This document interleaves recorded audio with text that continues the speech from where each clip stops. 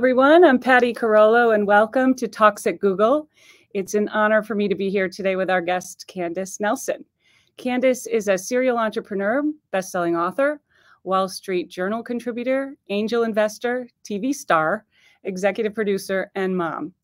Candace started her career in investment banking, and in 2005, she left the banking world to launch Sprinkles.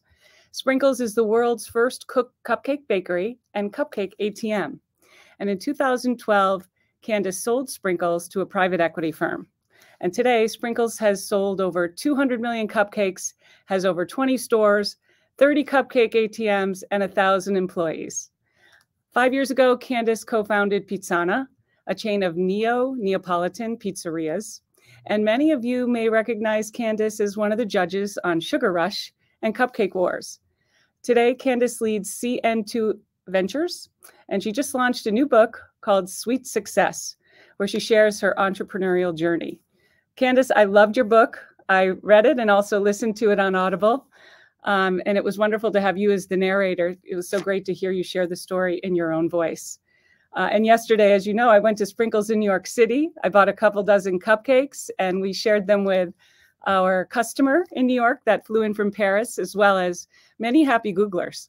So congratulations and welcome. We're so delighted to have you here.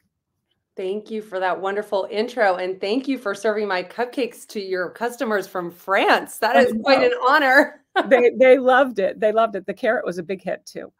Excellent. So we're gonna start with just a discussion, so you can share more about your story, and then we'll have Q&A beginning at around 20 minutes of the hour. So 1:40 for us here in the East Coast. So let's start with your career path. You began in finance, and what inspired you to take the leap from business to baking? So I grew up in a family that really believed in traditional education and not an entrepreneurial family at all. My dad was a corporate lawyer, very risk averse, in fact. And I was brought up to believe that you just followed a certain path and you stair-stepped your way to success. So that's what I was planning to do. I graduated college. I was recruited into an investment bank. It was the late 90s in San Francisco at the time. Then I went to work for a technology company called Snap.com, not Snapchat, Snap.com. And then life served me sort of a 1-2 punch.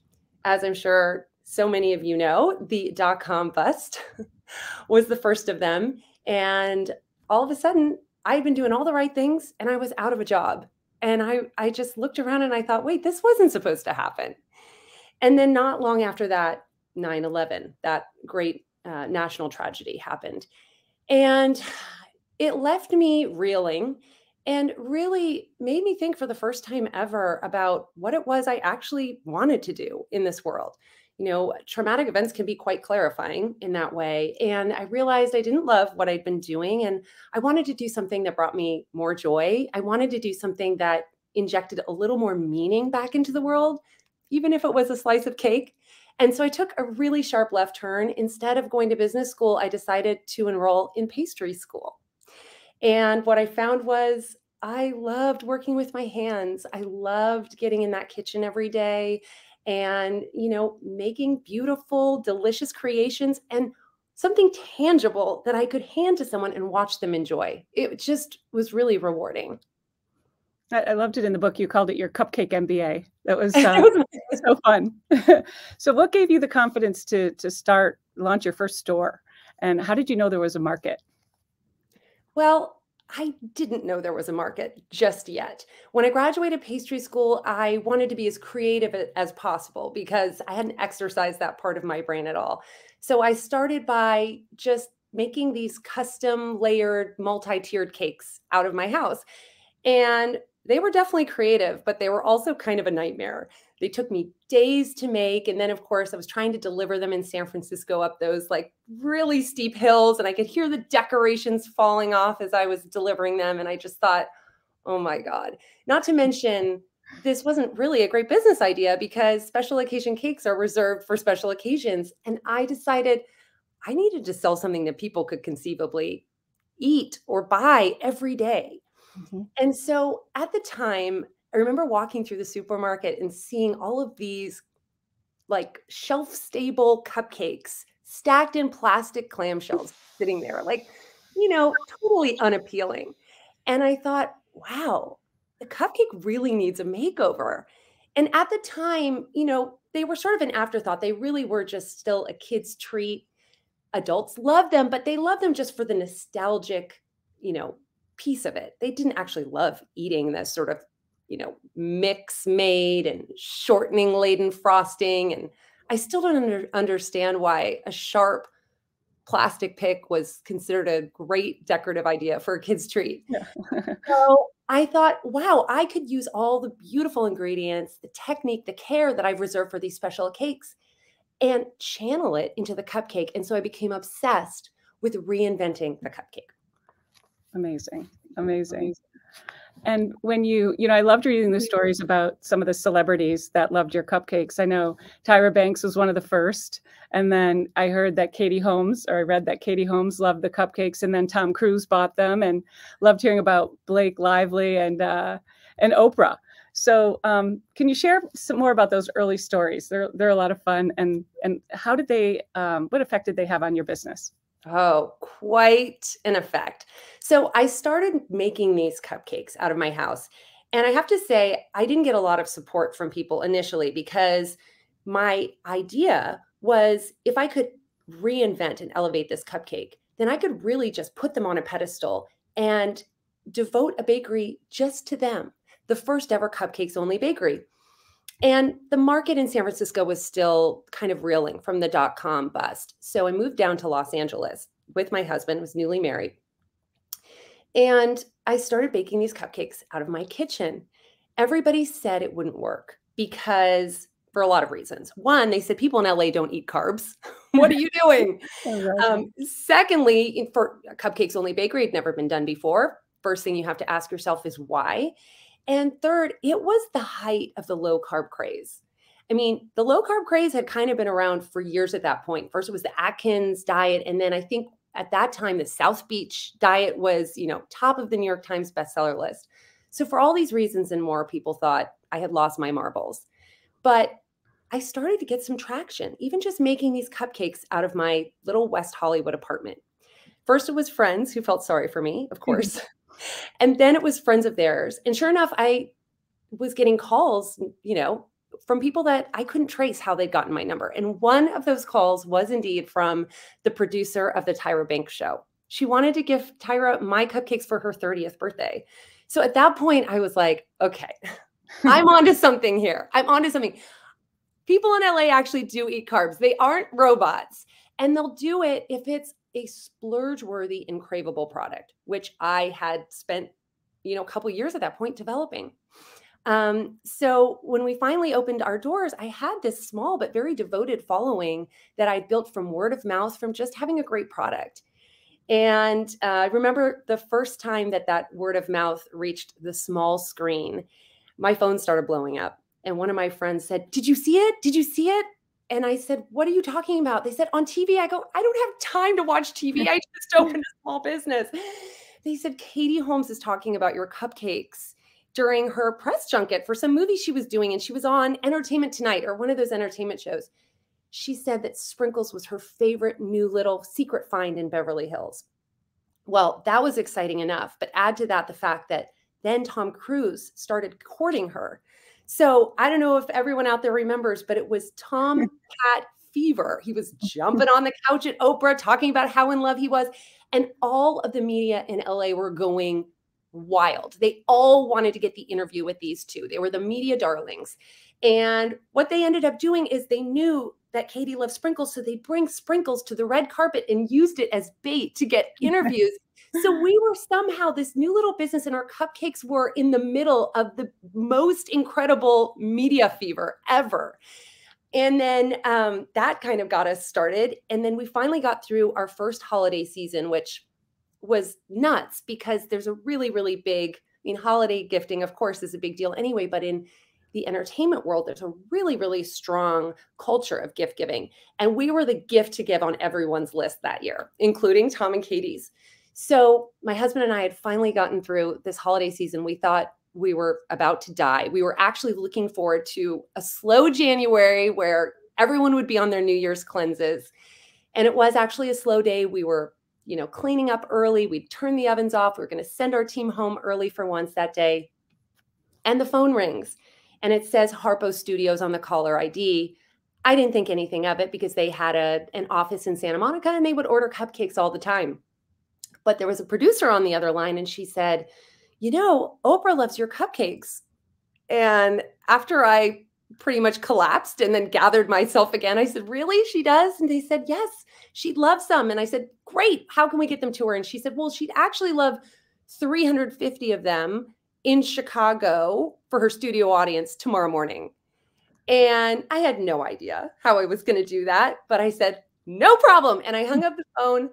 I yelled back, fire up the ovens. I baked and frosted those cupcakes, stacked them up into shopping bags, went through TSA, which is already annoying enough, like putting the box through the x-ray machine, and got her on a red eye with nothing but those cupcakes and the clothes on my back. And the next morning, my husband came with me and we were backstage at the Oprah Winfrey show. All of a sudden, the servers come out delivering these cupcakes to the studio audience. And Oprah Winfrey just delivered this love letter to our cupcakes. And it was just unbelievable. And when that show aired 2 weeks later, we were still one tiny little bakery in Beverly Hills, and we became an international brand overnight. So incredible. And you talk a lot about your husband, Charles, and I love how you describe how you met him in investment banking. And you said he wasn't like all the other investment bankers. He knew the garage attendants' names. Yeah. He knew their families. He was collaborative, and I could see why you fell in love with him. And as a co-founder, it's different, right, to work with your husband. So what was that experience like? And when you think about a co-founder, and a lot of startups have co-founders, what do you look for in a co-founder? Yes, most of my friends could never imagine working with their husbands, but you brought up a good point. We actually met working together. We were not dating at the time, but we worked late nights, putting together pitch books, high stress situations. So I knew if we could work that hard under that much duress, working for someone else, we could certainly do it working for ourselves. I think the key too is, and we had no choice because the moment we opened, we were basically drinking from a fire hose. We didn't know what hit us. The demand was insane and we weren't ready. So we very quickly had to choose a lane. At any startup, resources are scarce. And so that's just a good idea anyway. And so I think finding a co-founder who has that same work ethic as you and is willing to put in the hours and the intensity and match your intensity, but with a complementary skill set is really the way to go. That's awesome. And talk about the steps you took to sell your first cupcake. Oh, well, for me, I knew that if I was going to be betting my life savings and my reputation, mind you, on cupcakes, it had to be an exceptional product. So I spent a couple years just recipe developing. My husband and I would sit around our small dining room table and taste batches and batches of cupcakes, scribbling little notes in our notepads, cleansing our palates with water like we were master sommeliers. And, I just knew that the product had to be something that was craveable, that was splurge worthy, and that was surprising. And so not only was it a great tasting cupcake, but I had to reinvent it from the inside out. If I was going to reinvent the cupcake, it had to be holistic. So I really thought long and hard about the brand and what that cupcake would look like and what every element of it would sort of signal as to what was inside. So everything from the chocolate brown wrapper, which felt more elegant than those pastel wrappers of the time, to the frosting, which was hand frosted with an offset spatula, as opposed to the piping bag aesthetic of the time that felt a little bit more factory production line. And then I also reinvented the traditional sprinkle itself into a more modern and punchy graphic decoration, which we call the modern dot. And all of this spoke to the fact that this was a new type of cupcake. This was a very special treat and something that you had never experienced before. Absolutely. And bootstrapping or investor capital, as far as funding goes, what did you choose to do? Charles and I chose to bootstrap, but I use the term chose loosely because there certainly wasn't we'd come from that world, and we knew there was not an investor out there who would have bet any amount of money on two out-of-work investment bankers who were looking to bet it all on cupcakes at the height of the low-carb craze. So we pooled our resources from the few years we'd spent working in the career world and gave ourselves that amount of time. We had a certain amount of money, and we lived very modestly during those few years. And there were some really scary times where it took us a long time to find a location. Money was running out, and I didn't know if we were going to be able to do it. So we sacrificed and we bootstrapped. And then, of course, once we opened and we had lines out the door, all these investors came running. You know, they all wanted to invest then. And at that point, we said, no, we're the ones that took the risk. You know, we bet everything on this. Now we're going, and we got this. And so it wasn't until 8 years later, when we brought in a strategic partner and sold the majority stake in Sprinkles, that we took any investment. That's great. And if we talk a little bit more about the aesthetic, I love the modern dot. It's so cool to nibble on the top of the cupcake. And I remember in the book, you talked about someone tried to replicate it. And so this, you know, in one of the other restaurants. How did it come to be? Because I know you had pretty fancy toppings before, right? And then when you're scaling this, it's different. So how did that come to be, and share the importance of that? Well, I knew that in reinventing the cupcake, I had to do that from the inside out, and that included the sprinkle. I also knew that I was betting my life savings and a lot of years of my life on a business that was ultimately not very defensible. You know, anyone can make a cupcake. And when I say anyone, I mean, most children can make a cupcake. And here I was, you know, putting all of this time and all of this money into something that anyone could basically just rip off. So I thought really long and hard about how I was going to defend my brand. If I was successful, which we were, and competition followed, which it did quickly and spread like wildfire, what was I going to do about that? How could I defend my product and my company? And I really just had to lean into brand. And that modern dot ended up being the only intellectual property that I could protect. That modern dot became synonymous with our cupcakes. We applied for trademark protection because Charles and I were bringing this, you know, thought process from our days in technology and finance. Not a lot of people think about intellectual property when they think about baked goods, right? But we did, and we were able to trademark that dot, which was really important to us because, as I said, that market for cupcakes just exploded. And every day there was a new cupcake shop popping up across the country. I mean, across the world. Paris, France had their own cupcake bakery as well. And they all looked an awful lot like ours. So there was a lot of market confusion. So just to have that one piece of intellectual property that we really could use to defend our brand and the goodwill we had created in the market was really important. And when you think about scaling beyond the first store, how did you think about that? And when did you make that decision? And what kinds of scaling issues did you face? So many.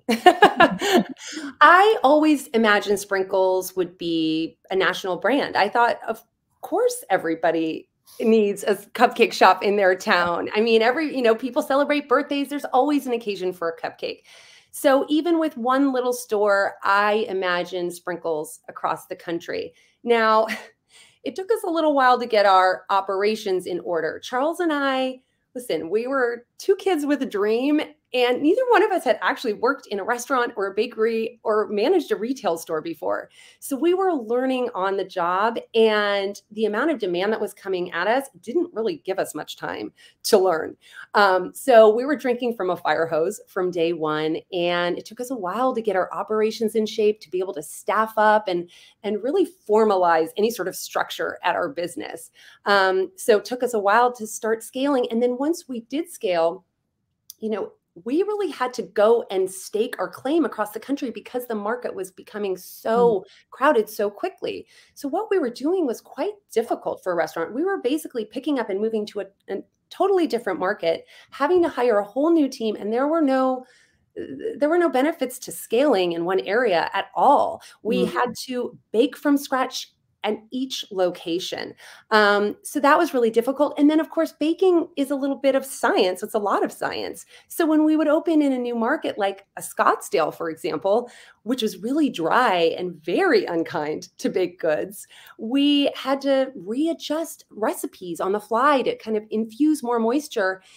In fact, the cupcakes were getting so dry in Scottsdale that we had customers coming in and not wanting to buy more than one or two at a time because they were worried they would dry out. Sprinkles business model is based on, we're only selling one thing. It's based on people buying at quantity. People would usually come in and buy 1 or 2 dozen. So we had to quick come up with this, custom Ziploc bag that would hold a dozen cupcakes in place and keep them sealed and fresh so we could continue to, encourage people to buy at quantity. Oh my gosh. And that's so, because my carrot cupcake was so moist. The walnuts, it tasted like a cousin, my cousin's carrot cake. I honestly, good. I'm glad you focused on quality. And you talk a little bit about culture in the book. You talk about hiring, but when you first thought about culture, how did you approach it? What kind of culture did you want to create? Well, I knew I wanted one that was the antithesis of what I'd experienced in investment banking. Let's just start there.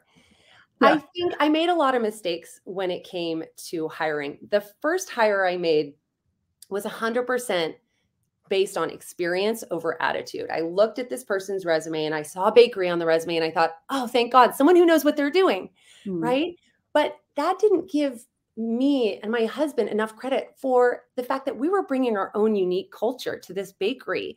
And we weren't really wanting to borrow from other businesses' cultures. But what's so funny is this young man who I hired early on, who I was just desperate for help. He had this bakery on his resume and I thought, perfection, let's set him to work. I hired him on the spot. And then I noticed that his style was not right. It was a little sarcastic. It wasn't that Sprinkles ethos of injecting joy and delight. And what I learned along the way was it was so much more important to hire for attitude and enthusiasm over experience. And that we really brought our own special, unique culture to this new business. And we had to build a team from the ground up. Absolutely. You mentioned mistakes. So looking back on what you accomplished, and I know mistakes are learning and it's progress, right? But what are the mistakes some of the mistakes you made, and would you do anything differently?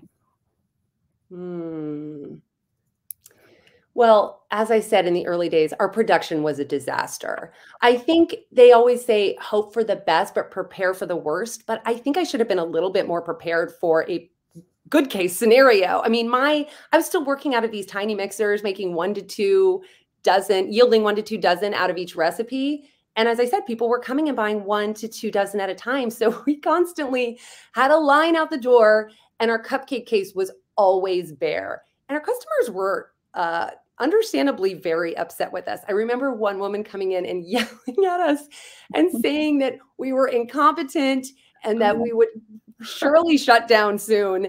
And I just spent all day sort of baking as fast as I could and sweating and apologizing to customers. I think I would have been more prepared in terms of hiring a team to, be ready. That was maybe ready to go from day one. And we were just a deer in headlights. It took us too long. And I also think that I was held back by perfectionism. For some reason, I thought I was the only one who could bake and frost a Sprinkles cupcake. Yeah. Now, I knew that, the difference between a memorable cupcake and a not so memorable cupcake is really just a few things. It's very nuanced. So I wanted to make sure to nail those nuances and make sure there was an exceptional product going out the door. But I almost killed myself doing it. My husband and I spent nights on the bakery floor sometimes. We were so exhausted. Oh my gosh. And so you mentioned the brand and you, in the book, you also talk about naming, because you said you could have called it Candace's Cupcakes. So talk a bit about the brand and then your role in the brand. Sure, of course. So I could have named it Candace's Cupcakes. I love the alliteration there, but I wanted the brand to be much bigger than me. This wasn't about an ego trip. Although I did end up stepping into my own personal brand to amplify the company brand along the way. it wasn't long after we opened, maybe a few years in, and cupcake shops were popping up everywhere.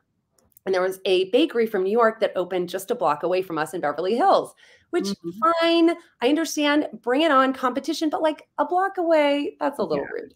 So anyway, all of our customers, I didn't have to be up in arms about it. All of our customers who were so loyal to us, we'd built this amazing brand where, our customers had this emotional connection with us. They were irate. So there was a producer driving down Little Santa Monica Boulevard one day. She passed our cupcake store with the line at the door. And then she passed a block later, this other bakery.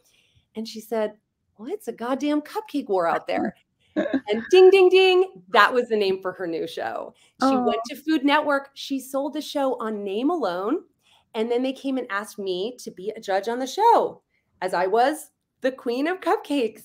And I was a little hesitant at first. I mean, I was really busy operationally in my business, but I realized that in building a national brand, the ability to come into people's living rooms every week and establish myself as one of the leaders in cupcakes and have that our brand name in everyone's living room every week was just too big of an opportunity to pass up.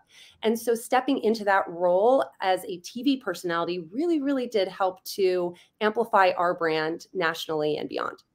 And I think in the book you mentioned you took acting lessons. Was it at college? That's good because you're really doing that. Like you're very comfortable in front of the camera, and that's the history you have and experience. Did that help you in any way? It's funny that you notice that. I think about that sometimes because I think a lot of times when we're going along in our journey, we think we got to find the one thing, and we don't give enough credit to the things that didn't necessarily pan out. Or maybe we didn't pursue, and so they didn't give us anything. They didn't teach us anything. But everything happens for a reason. And I do think that time I spent on stages in high school and in college definitely gave me the confidence to be able to, although it's different, sit in front of a camera and be a face.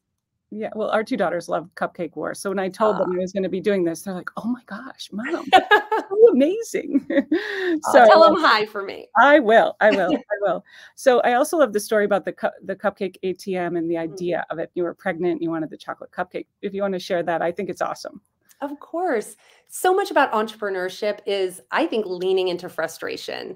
I mean, just even back in our finance days when it was someone's birthday and we'd get a cake and everyone was running around trying to find plates and forks and knives. And inevitably, you got carrot and someone didn't like carrot. And I thought, here's another reason to love cupcakes, right? Everyone can get their favorite flavor. You don't need forks and knives. They're portable, personalized. But with the Cupcake ATM, again, that was leaning into a frustration whereby I was pregnant with my second son. I had just come back from a party with my husband. It was late. There were no cupcakes at the house. The bakery was closed. And I had to have a dark chocolate cupcake. I mean, the dark chocolate cupcakes got me through both of my pregnancies. There were none to be found. And I just started kind of grumbling about it. And because my husband and I like to say we embrace the crazy ideas, we embrace this sort of what if thinking, instead of just going to bed and forgetting about it, we started batting around this idea of like, what if you could get a cupcake anytime, day or night? What would that look like? And it kind of makes sense because we pay rent 24 hours a day. And so that was what led to the Cupcake ATM. Oh, and our daughter went to school with her in New York, and she and her friends loved it. So so cool. And we'll probably spend, let's see, maybe 5 more minutes, and then we can pop up the questions because I know you're off to a keynote pretty soon. So what learnings did you have at, from your experience with Sprinkles that you then brought to Pizzana? So Pizzana, as you so wonderfully introduced, is my new concept. It's a new Neapolitan pizza concept. Very delicious. And plug, you can get them shipped to you on Goldbelly. But one of the things I brought to me was the fact that you don't have to reinvent the wheel. Both Sprinkles and Pizzana are just modern updates on something that is a classic that people already loved. And just sort of elevating those foods and surprising and delighting people with foods they thought they knew in new ways.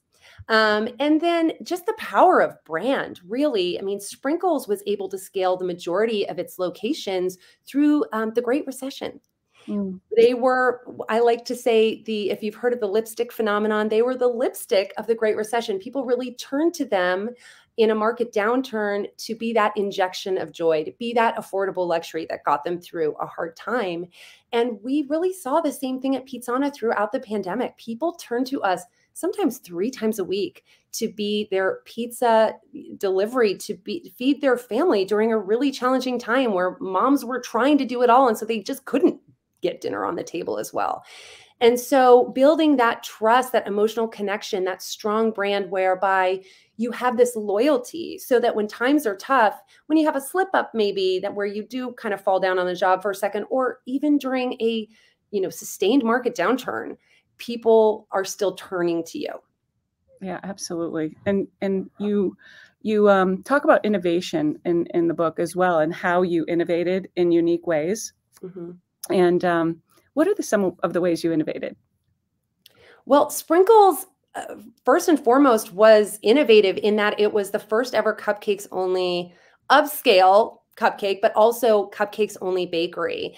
And so, Charles and I like to think of ourselves as innovators. Even though we work in food, we really bring this lens of innovation to everything we do. Obviously, disrupting the bakery landscape by being the first, and then coming out with the first ever Cupcake ATM. At Pizzana, we worked so long and hard on this incredible product that we actually didn't do pizza takeout for the first year because we weren't sure that our product would translate when it was coming out of a cardboard box. So we had to come up with a new system, which was this innovative system we call heat and slice. We will cook off your pizza in the restaurant. We won't slice it. We'll put all of the fresh toppings on the side. And then when you get the pizza at your house, you fire it off in your oven at 500 degrees. You put the fresh toppings on and you cut it up and serve it. And it is like 99% of the experience of what you would get in the restaurant.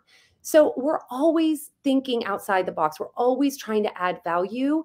And I think it's just a mindset that you have to have. Yeah, and I think you also talked about investing up front when you launched the stores, the best ovens, and some people said, get a used one, the best system to take orders. I mean, because you knew you wanted to grow it. Very innovative all the way through. I think we have a few questions in the queue. If we want to put them up on the screen, we can go there. And I do love how you met how you met your chef, executive chef for Pizzana at a party, and then you decided to do this. That's a cool thing. Okay, so here's a question from the team. Did cupcake competitions scare you? Great question. I don't know that scare is the right word. I do think it motivated me. I think it lit a fire under me to keep delivering consistently every day, setting this high standard and living up to that standard. And also thinking about how am I going to keep moving the needle? How am I going to keep disrupting? And, as I said, Sprinkles was innovative initially, but then in a sea of competition, we were just one in the pack all of a sudden. And I looked out at the sea of competition. I thought, we got to do it again. What are we going to do? And that's when we came out with the Cupcake ATM. Oh, I love it. And I know we have a couple other questions that'll pop up on our screen here. One from Lauren. You talked about not having restaurant experience or retail experience. How did you learn that? Trial and error? Small business orgs, mentors, others? So there was a woman in town. She was the mother of a friend of mine. She had a small bakery on Pico Boulevard, and she was my mentor.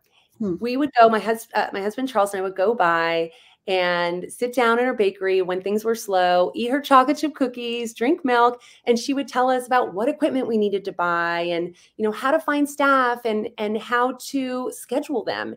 We went to a bakery conference in Las Vegas, which I talk about in the book, and actually was quite humbling because everyone thought we were such noobs, which we were, but they thought we were doing everything wrong. We were buying new equipment. We just were so naive. We didn't need more than this will date me, but we didn't need more than a cash register. We didn't need to spend on a big fancy POS. But as you said, Patty, we were building a foundation for a larger business.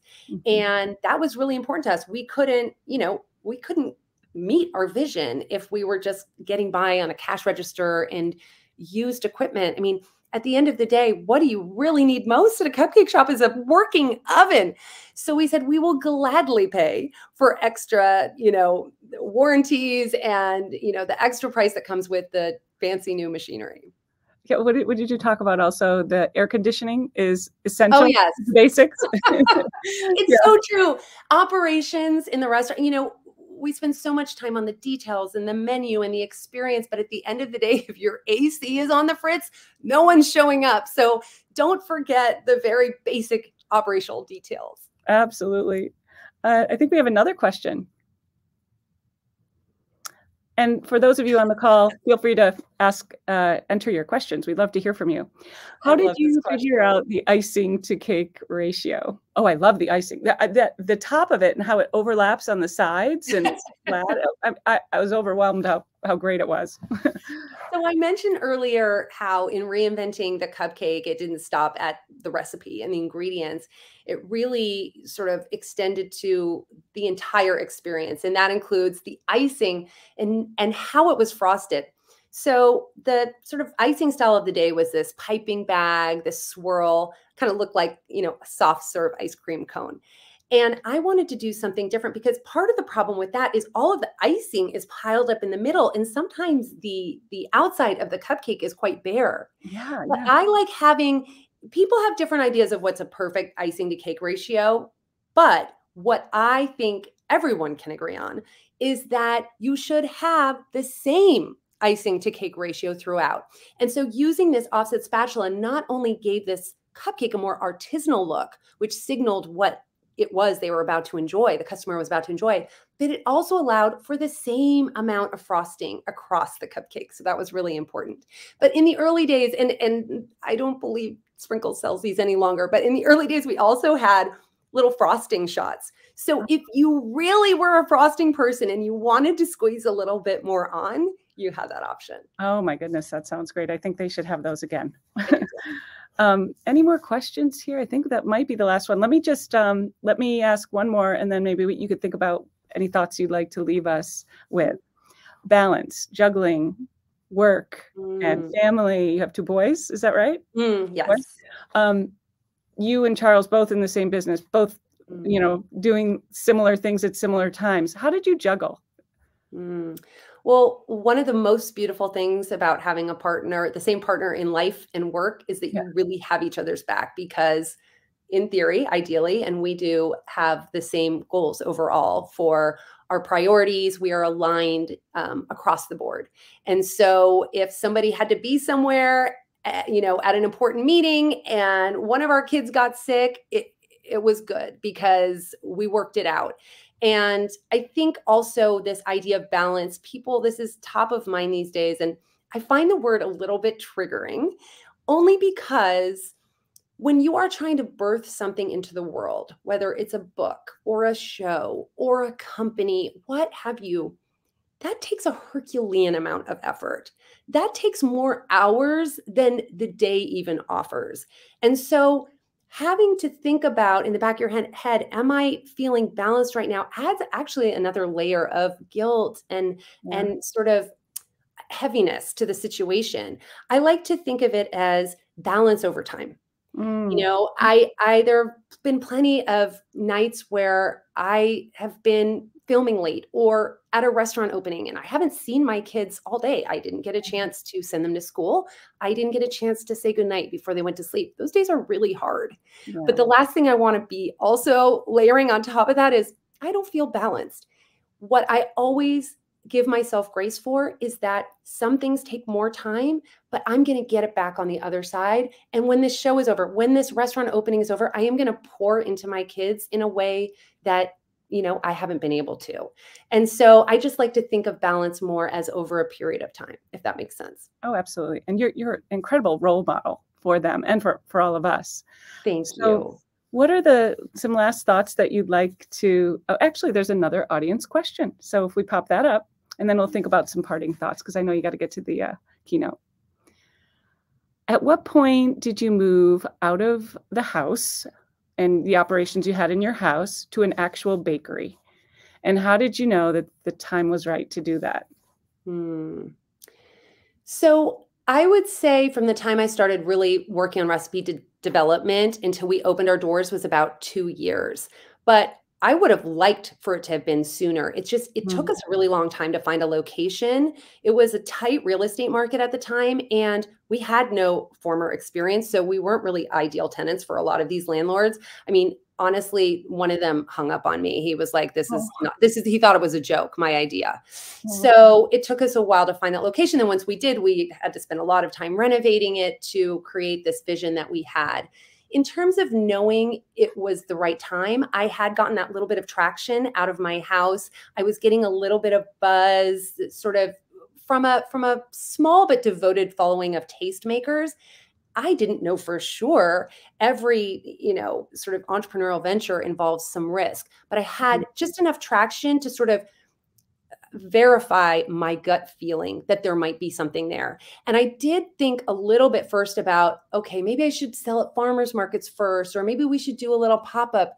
But I mhm. also felt that there was an opportunity and maybe the window was closing. Cupcakes were kind of starting to be trending, as I said, on the wedding scene and more.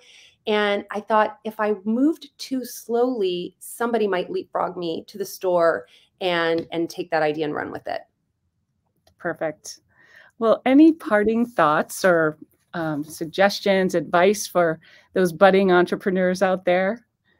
Well, it's so ironic because I'm talking to an audience at Google, but technology has always really intimidated me. And I think one of the inspirations for writing this book is really to inspire that next generation of entrepreneurs and to allow for the fact that entrepreneurship is a spectrum. Obviously, those high growth technology companies get all of the attention because they are building our future. But I built a really big business out of something simple and something that Mm, anyone could do. And yeah. so I want to encourage people to really think about entrepreneurship as a path. It's been so fulfilling to me, and I really do think it represents the future and change. And it's wonderful that it was your passion too, in an area that you loved. So thank you for being with us today. It was such an honor to be here with you. And we'll keep following your book. And it's a great holiday gift, everyone. I actually have the book and Kindle and the Audible version because I just was taking it with me wherever I went. So thank you so much, Candace, and good luck with your keynote. And we'll talk again soon. Thank you so much. Happy holidays, everyone. Happy holidays. Take care. Bye.